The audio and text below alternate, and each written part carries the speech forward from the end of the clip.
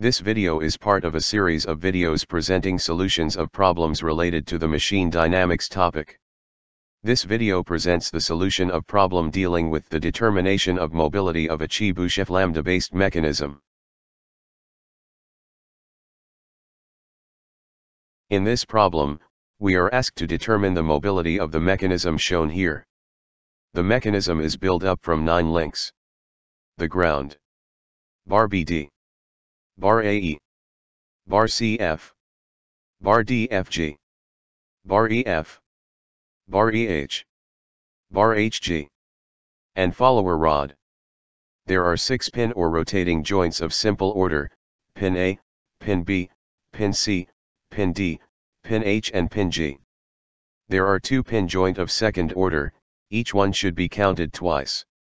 Here the second order pins are pin E and pin F. The rotating joints of second order are the pin which connect 3 links.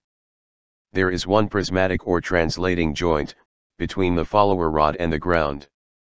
Thus the number of lower pairs is 11. There is 1 higher pair, the simple contact between the bar HG and the follower rod.